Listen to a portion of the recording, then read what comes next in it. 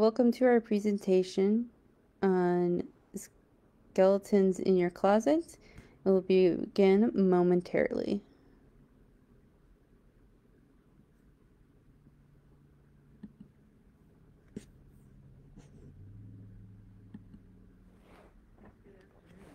Thank you for joining us as we find the story. I'm Virginia Feld Johnson. We were just beginning to hear the words coronavirus in February when Katie asked me to do a program on imaging your own story. That virus changed all of us. It placed all kinds of restrictions and limitations on our plans and on our entire lives. Access was not what it once was. So this program is taking a far different approach than what Katie and I planned for then. But there's even an opportunity in coronavirus. The summer reading program slogan is Image Your Story. Dealing with the virus could well be that story. And Wisconsin Historical Society is collecting stories of the way that the virus has changed our lives. The society would welcome your story, whether it's a paragraph or a couple of pages. Your story is important to the history of Wisconsin, and you can find that information online. If you can't, just call the library, and they will point you in the right direction to participate.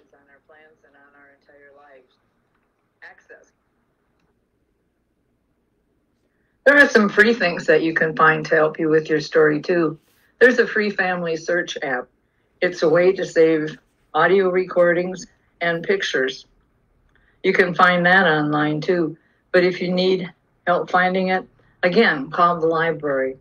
Librarians like to be bothered. They like to be asked questions. And in this day of COVID, you would make a librarian's day by calling them and asking them about something.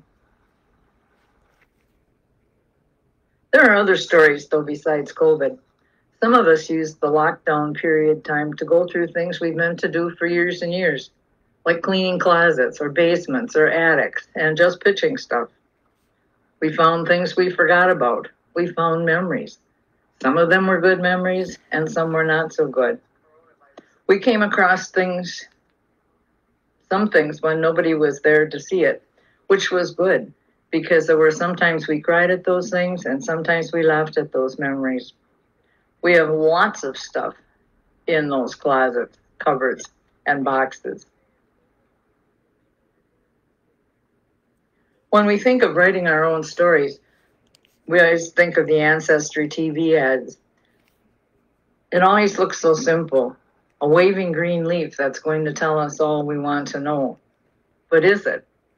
It's just like the cleaning you just did. But unlike cleaning that closet, the stuff in Ancestry might not be your own. You're going to find a lot more skeletons in your genealogical background than you ever did in your personal storage areas.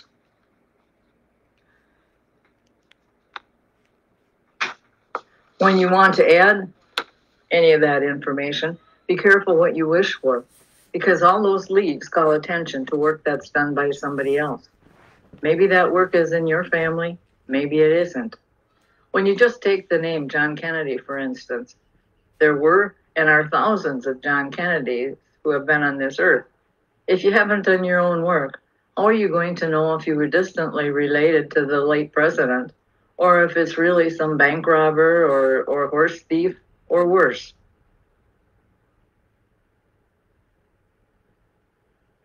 For those of you who are thinking of subscribing for Ancestry, there are some things that you can do for free that won't cost you. And you can always use it at Algoma Public Library or any of the public libraries for free. A subscription just for the United States alone is under $200 a year. That's really quite a bit of money. FamilySearch.org is a free site connected with the Church of the Latter-day Saints.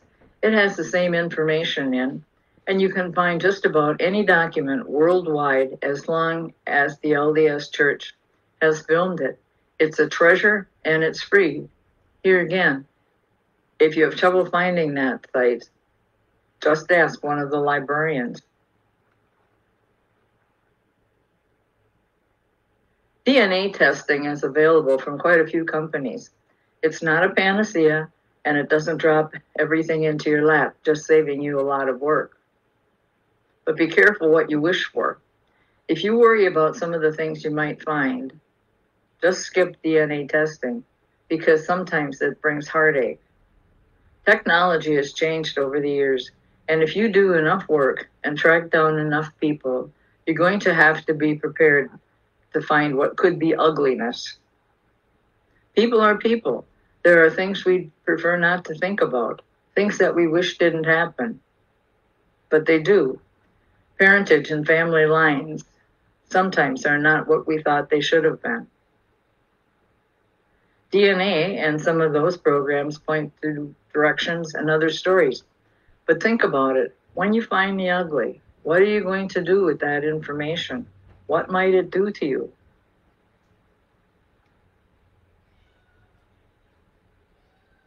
Genealogical programs such as Family Tree Maker is a great program for recording information and adding photos. If you want to write a story about your lineage, the information is there and you can just incorporate it into whatever you are writing. If you don't want to do the writing, Family Tree Maker will incorporate that story into a computer-generated story like this one of my grandma. The stories that a computer does are not like the stories that you do, but it's a story nonetheless, and it only takes a computer a couple of seconds to do it, whereas it would take us a few minutes or a lot longer than that. Writing the story of you will take a while if you start with your earliest ancestors and keep on researching and writing. The nice thing about using the computer is that you can keep adding information or taking information out if you find out it's not yours. And if you do it on a computer, it's easy to drop in as many pictures as you would like. I did this one on one part of my family 25 years ago, but the technology that I have today makes it all a lot simpler, and I am republishing that.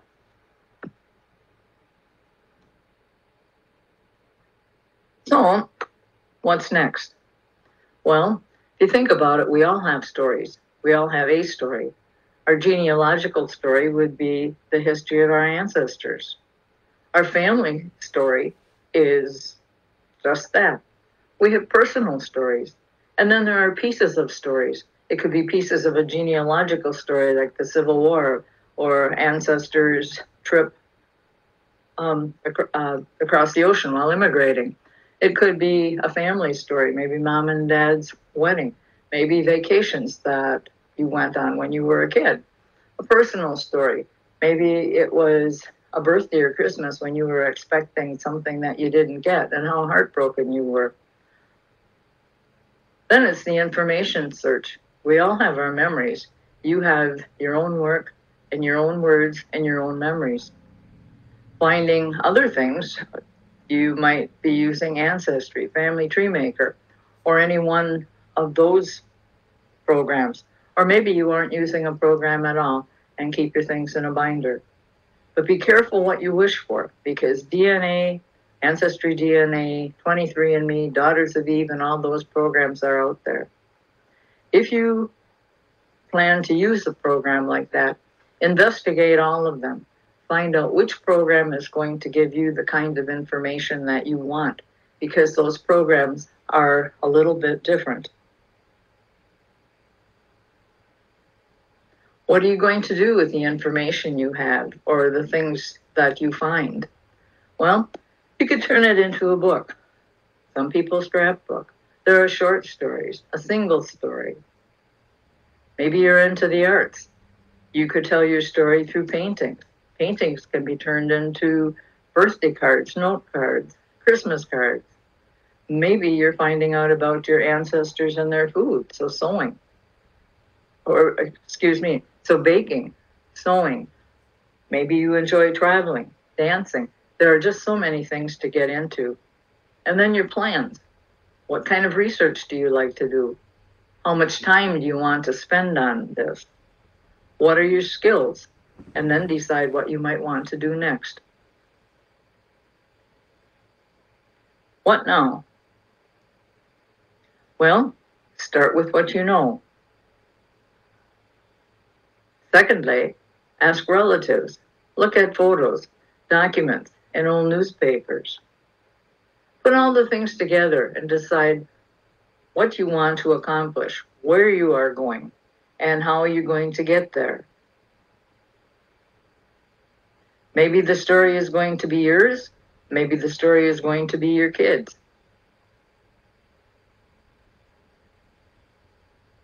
Scrapbooking is a fun thing to do.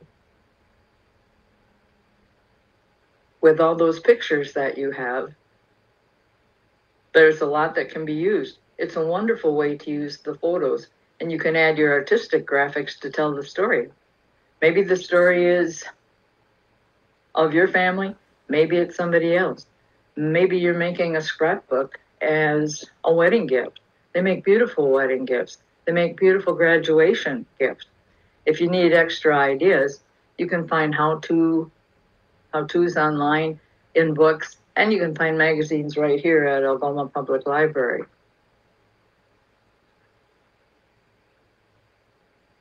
Maybe in all that cleaning you came on a family photo that was cute, or one that brought peals of laughter, like this one.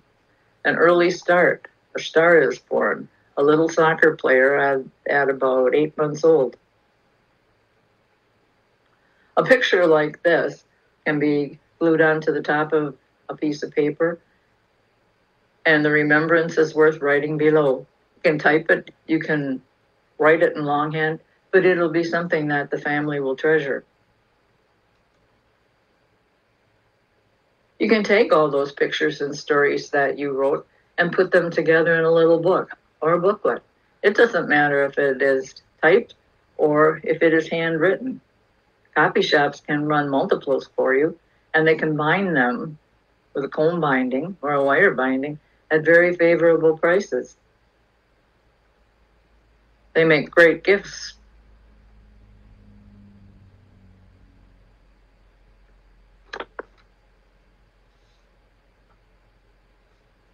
This is a picture quilt. This one is made with photos, memorable t-shirts, and sweatshirts. You can use some of the same ideas to make pillows. Or maybe you have grandma's doilies or dresser scarves or some of those things that are just laying in a drawer that you don't know what to do with. They also make great pillows. You can do a lot with home decor with just some of the extra things that you have laying around and a little bit of imagination. You can use those old photos and online templates to do things like make a calendar.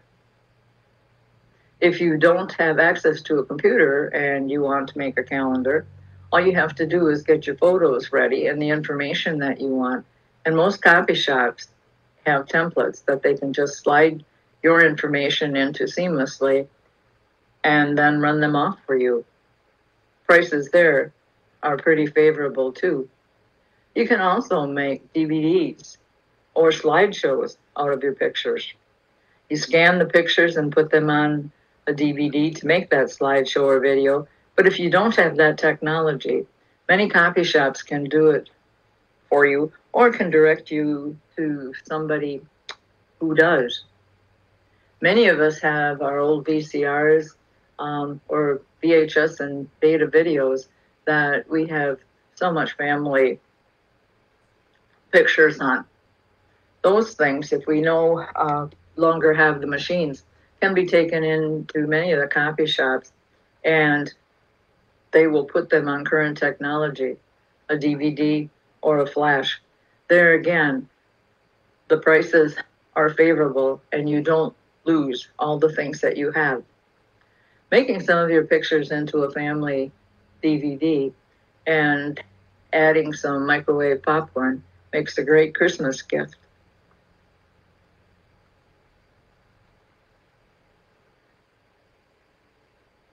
Maybe you know about your family's ethnicity, and maybe you don't. Maybe as you start looking at things, you will find out that one of your ancestors was a great Norwegian rosemaler. That's something that you can learn. Perhaps in doing a family history, you might get into the folk music of your particular country.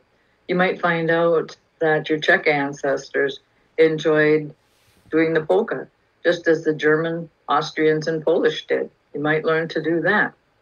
Family history always includes food, and you can learn to bake kolaches or Belgian pies. You could learn to make lefse or taco shells. It's harder to make sausage, but you can go to Connops in Stangleville and find metwurst, potato sausage, and other sausages that have an ethnic reflection. Take your family recipes and develop a family cookbook that includes a picture of each person who gave you the recipe. If you want to, add a paragraph about them. There again, you can have them run off and they can make a wonderful gift. Maybe you've traveled to other states and other countries where your ancestors lived. There are stories and pictures that you've taken, and just think of all the things that you can do with those to build the story, or drop them into a story you already have. We all have so many old pictures lying around. You can use some of these pictures to make booklets to help save the memories of Alzheimer's patients. You can turn them into booklets for little kids. They will see their ancestors and they can learn the words underneath. Use the same technique, adding a picture on one page and a paragraph about the particular people on another page. That will tell little kids something about their history.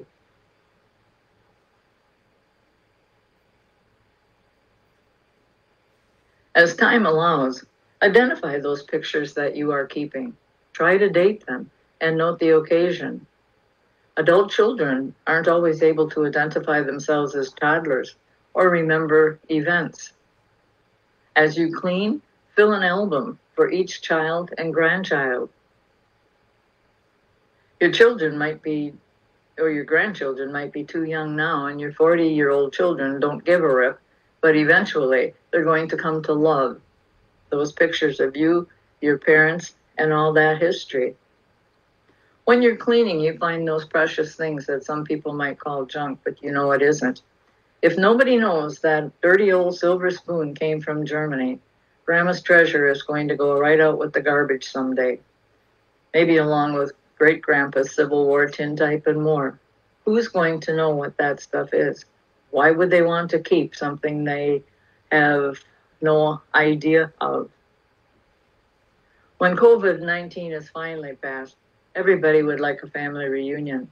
And if there are stories with skeletons to discuss, it will. And, as always, there are just a few more things that I've forgotten about. Most everybody has a cell phone, and on most cell phones, you can video and record sound. Computers have the ability, computers have cameras, computers have speakers built into them. With a cell phone or a computer, just think of what you could do with your own picture, telling a story. Maybe you're telling the stories of your life, your family, or maybe you're just offering advice to the future. But that too makes a great video. We're lucky living in northeastern Wisconsin. If your family has been here for any amount of time, lots of our newspapers are online, and they are online for free. Algoma Record Herald is online from 1873 to 12/30, 1960. Kewanee Enterprise is online from its beginnings in 1859 until 1923. The Door County papers are online since their beginnings in 1862, and I think they're up to about 1980 right now.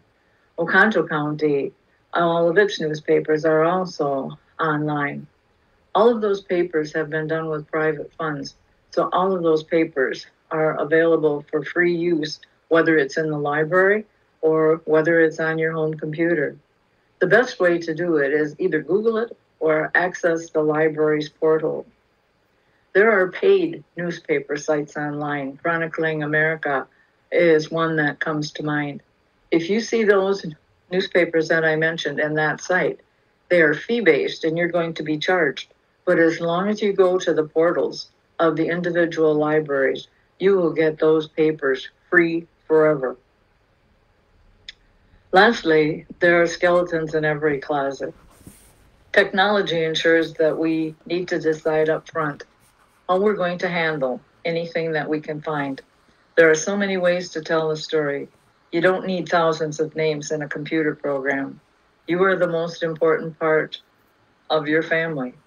Your family is the most important part of the world around you. And it's just like tossing a stone into Lake Michigan and watching the ripples. You cause the ripples, and you get to decide just how far they go. Skeletons make a good made for TV movie. Imagine your story, and just imagine what you can do with it. Thank you for joining us today. Thank you to Virginia for talking about skeletons in your closet. Join us again for any other programs that we have at the library. I hope you enjoyed our presentation. If you have any questions, please contact us. Bye now.